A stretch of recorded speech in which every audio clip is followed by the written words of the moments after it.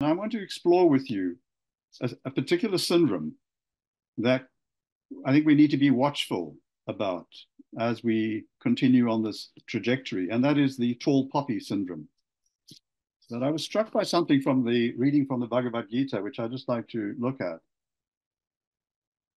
It's speaking about right action and not the attachment to the results of the fruits. And then there's this beautiful phrase, seek refuge in thy soul. Have there thy heaven.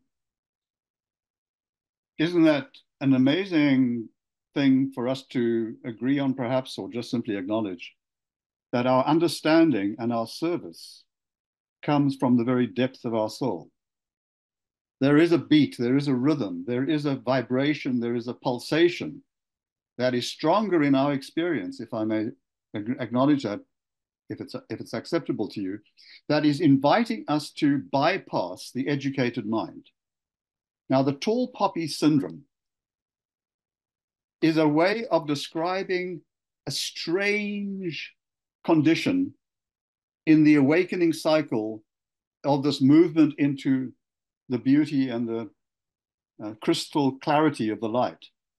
And it is that aspect of experience which thinks it knows. It's the educated mind that was participating in an experience of awakening, being very much drawn to know a state of fusion and oneness, but got kind of educated along the way. Now, the tall poppy syndrome is an attitude, and I invite you to just meditate on this with me for a moment, because I catch myself in the tall poppy syndrome in very subtle and insidious ways. It's the way that you look and think you understand another person's journey. It's the way that, let's say, I, for myself, have in the desire to serve, have gained some kind of wisdom. But when it's the wisdom of the outer mind that can say wise things, which is very different from Mother Mary's invitation to let it be, whispering words of wisdom, let it be, coming from the depth of our soul, it begins to reveal, as I recognize for myself, that my heart wants to crack open far more than it ever has before.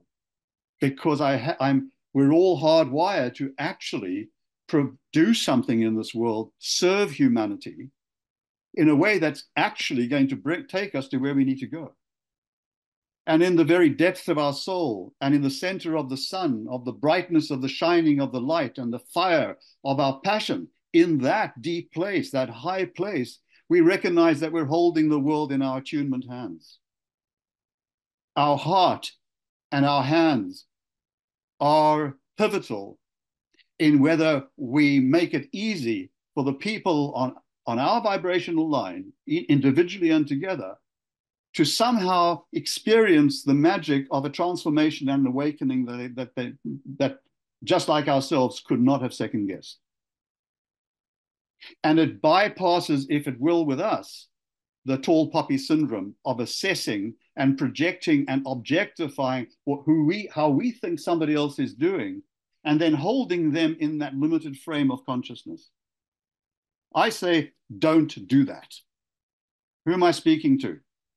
I'm saying that to myself, and you are listening, and you can say to yourself exactly how that lands for you. We cannot stand stuck in a crystallized mental consciousness that holds people in any way in a frame of limitation, because who lives at the core of their soul? I want to say this, it's the high priest of this collective body. It's the presence of the one who dwells for all of us.